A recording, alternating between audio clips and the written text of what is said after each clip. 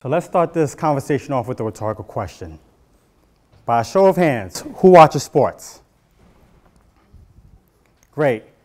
So I was watching this basketball game with my mom, and we were very excited to watch these two high-powered teams play against each other. Team A, Team B were very, very closely competitive, and at the same time, these teams were going for a playoff spot, either number one or number two. As soon as the game begins, Team A jumps off to a great start. And Team A is basically playing offense efficiently. They're playing defense, they're communicating, they're minimizing their mistakes. So my mom goes and says, Team A is good. Team A is very, very good. But as the game continues to progress, things have changed. Team B responded with a run of their own. And Team B found themselves to be leading by a great margin. Now my mom goes and says, Team A sucks. Team A is bad. Eli, why did you lie to me? Why did you tell me that both teams are good? I go and say to Mom, both teams are good, but we have to continue watching the game. So we're watching this game, and in the second half of this game, Team A is rallying back, trying to make a comeback. And within the last 2 minutes of the game, the referee calls a bogus call that is basically detrimental to Team A's success. And ultimately, Team A has lost the game. My mom, at the end of the day, at the end of the game, my mom goes and says, Team A sucks. Team B is way more superior than Team A. I go and tell my mom, there are so many reasons why Team A have lost that game. Perhaps Team A did not rebound correctly, or Team B were way more efficient offensively. Now, throughout this game, we were paying attention to the play-by-play action, and we were focusing on the game itself. But we were psychologically wired to pay attention to the scoreboard. Now, that scoreboard contains two critical informations: the time and the score itself. Now, that scoreboard have extreme limitations throughout the story of the game. And I told my mom, the scoreboard does not relate to the actual story of the game. A lot happened in that game, but it's diluted into a simple scoreboard.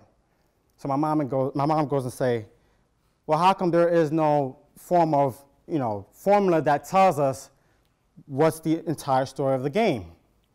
I said, Mom, I'm an economics professor, right? She goes and said, yes. I said, what I'm going to do in the next coming weeks, I will create a mathematical model that tells us the whole entire story of the game. Now, in this model, we must come up with one major assumption. Throughout this game, both teams are obviously playing offense or defense simultaneously throughout the game.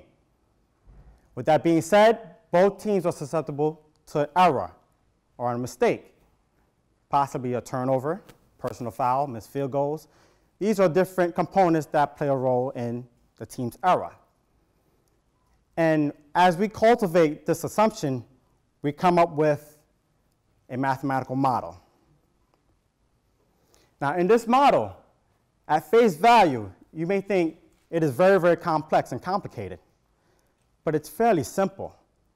This model basically tells us that both teams are assigned a success ratio that combines the statistical components of offense and defense. And we're measuring that statistical component against the error, the turnovers, personal fouls, the missed shots, the missed free throws. All of these components play a key role in a team's success.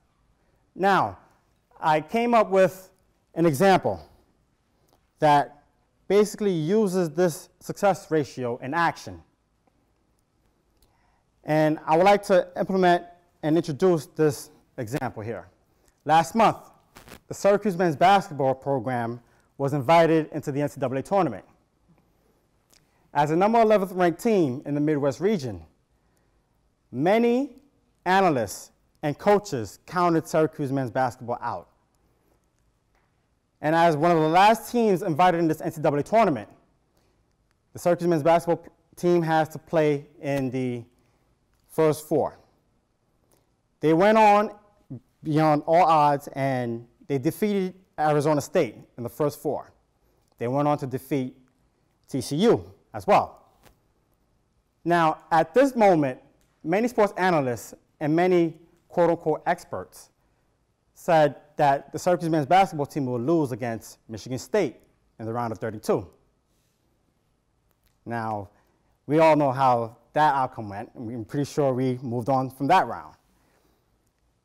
And we played Duke in the Sweet 16. So now here comes this number 2 team in the Midwest region.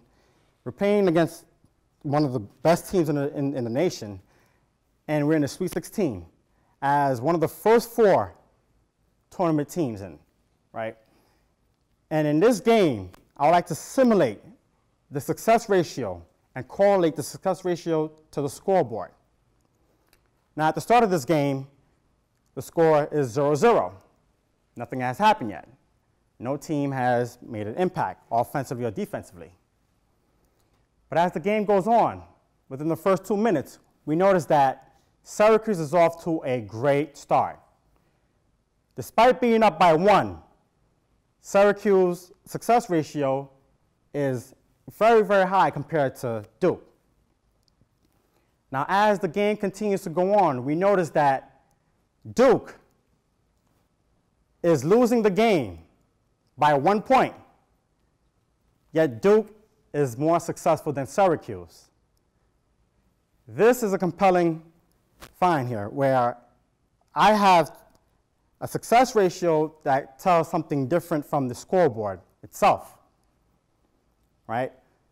Now, as we continue this game, we notice that Duke took control of the lead. In addition to that, they are far more successful than Syracuse. In addition, I've highlighted the mistakes that Syracuse are making, most notably the personal fouls and the turnovers. It's very, very important within our story. Now, as the game continues, we notice that Duke is maintaining their success, and they are cruising on to the finish line. And by the end of the game, we notice that Syracuse have lost the game by 4 points, and they were unsuccessful. So with the use of this success ratio, I have basically cultivated a model that can simulate the game without the use of a scoreboard. Now, I've only used one example, but in my studies, I've used 5,200 games between 4 professional sports leagues: the NBA, the NFL, the MLB, and the NHL, with the components of success to the scoreboard ratio. And what I find is 94% of the games that were played contain a successful winner. Conversely, 306 games contain an unsuccessful winner in the sense that the winner was not successful in this game. This is very, very important.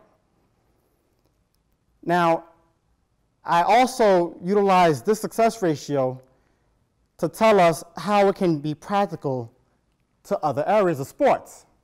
I've only applied one example, which is the basketball example. I've mentioned 4 professional sports leagues, right? We have baseball, basketball, football, and hockey. But this success ratio can be applied in volleyball, tennis. We can apply this success ratio in economics and finance. We can even apply the success ratio in TEDx talks. And how do we apply the success ratio in a TEDx event? We look at the number of views to determine the success of a video and how viral it goes, right? In terms of understanding the amount of shares and the amount of looks that a video goes. And in terms of applying the success ratio, we can utilize the content, the education, the entertainment, the design, the technology. We can apply a bunch of statistical components, even the outfit. We can apply within our success ratio, and we can use this success ratio to determine whether or not a TEDx video is indeed successful without any views. Now, I noticed that the economics and the finance portion of this success ratio can be applied in many areas in game theory. And I know that many financial analysts will be very, very interested in utilizing the success ratio, but I'll hold off on this profound information for the future, and I'll end this conversation off with a quote from a legendary coach named John Wooden. In TED 2001, John Wooden once said that you can lose a game when you outscore somebody, and you can win when you are outscored. This success ratio redefines John Wooden's definition between winning and succeeding by proving that there is a difference in the success of a team compared to the actual scoreboard of the team. Now, with that being said, when you are watching a sporting event and you're rooting for your favorite team to win the game, I'd like for you to ask yourself this question: is your team actually successful? Thank you.